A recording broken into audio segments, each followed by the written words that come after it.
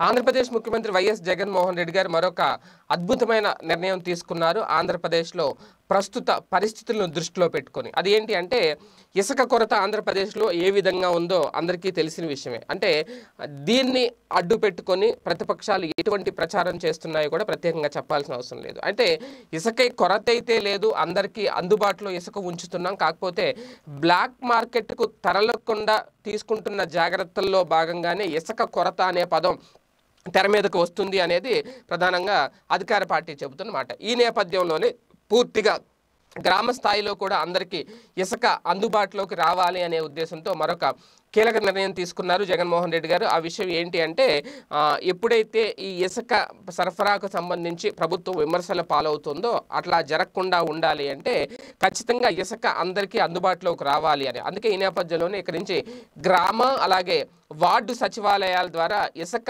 బుకింగ్లు నిర్వహించేందుకు నిర్ణయించారు.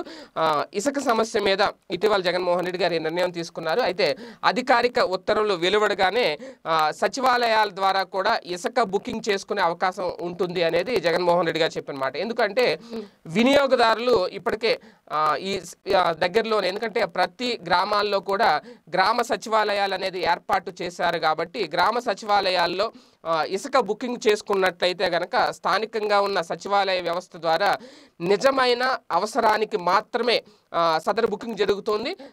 అదే నేపథ్యంలో అసలు ఎవరు ఇసుక బుక్ చేసుకుంటున్నారు, ఎవరు బ్లాక్ మార్కెట్కి తరలించే వాళ్ళు ఇసుక బుక్ చేసుకుంటున్నారు అనేది కూడా క్షేత్రస్థాయిలో ఈ బుకింగ్ల ద్వారా పరిశీలించే అవకాశం ఉంటుంది. అలాగే నిర్ధారించుకునే ఛాన్స్ కూడా ఉంటుంది ఈ నిర్ణయం వల్ల. ఈ సదుపాయం వల్ల అవసరం లేని వారు, అంటే ఇసుక అవసరం లేని వారు కూడా ఇసుకను బుక్ చేసి ఒకవేళ బ్లాక్ మార్కెట్లో అమ్ముకుందాము అంటే ఖచ్చితంగా అటువంటి దానికి ఆస్కారం ఉండదు. అందుకే గ్రామ వార్డు సచివాలయాల్లో ఆన్లైన్ ద్వారా బుకింగ్ చేసుకునే అవకాశాన్ని కూడా తెర మీద తీసుకొస్తున్నారు. ఇది కనుక పూర్తిగా అందుబాటులోకి వస్తే ఇసుక కొరత అనే సమస్య ఏదైతే ఉందో ఆ సమస్యకు పూర్తిగా చెల్లుచీట వచ్చినట్టు అవుతుంది అనేది ప్రభుత్వం తీసుకుంటున్న నిర్ణయం. ఎందుకంటే ప్రభుత్వం రోజుకు సగటున 1.25 లక్షల మెట్రిక్ టన్నుల ఇసుక తవ్వకాలు జరుగుతున్నాయి. అతి త్వరలోనే రోజుకు 3 లక్షల మెట్రిక్ టన్నుల పెంచే దిశగా కూడా ప్రభుత్వం చర్యలు తీసుకుంటుంది.